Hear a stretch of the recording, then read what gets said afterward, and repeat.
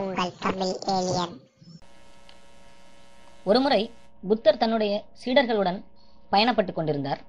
ஒரு ஏரியை எதிர்கொண்ட போது அங்கிருந்த பெரிய ஆலமர நிழலில் அனைவரும் சற்று ஓய்வெடுக்கும் எண்ணத்துடன் தங்கினார்கள்.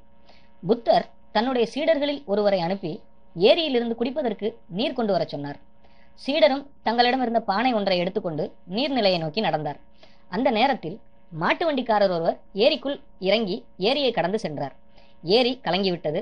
அத்துடன் ஏரியின் கீழ்ப்பகுதியில் இருந்த சேரும் சகதியும் மேலே வந்து நீரை அசுத்தப்படுத்தி பார்ப்பதற்கே உபயோகமற்றதாக காட்சியளித்தது. இந்த கலங்கிய நீர் எப்படி குடிப்பதற்கு பயன்படும்? இதை எப்படி குருவிற்கு கொண்டு போய் கொடுப்பது என்று தண்ணீர் இல்லாமல் திரும்பிவிட்டார். அத்துடன் தன் குருவிடம் அதை தெரிவித்தார்.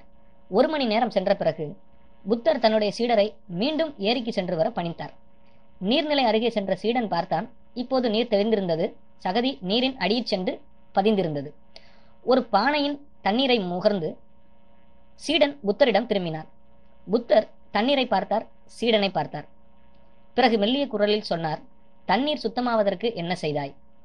நான் ஒன்றும் செய்யவில்லை சுவாமி, அதை அப்படியே விட்டுவிட்டு வந்தேன், அது தானாக சுத்தமாயிற்று.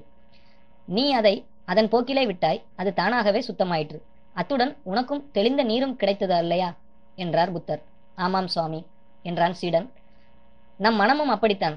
மனம் குழப்பத்தில் இருக்கும்போது நாம் ஒன்றும் செய்ய வேண்டாம், அதை அப்படியே விட்டுவிட வேண்டும். சிறிது கால அவகாசம் கொடுக்க வேண்டும். அது தனக்குத்தானே சரியாகிவிடும். நாம் எவ்வித முயற்சியும் செய்ய வேண்டாம்.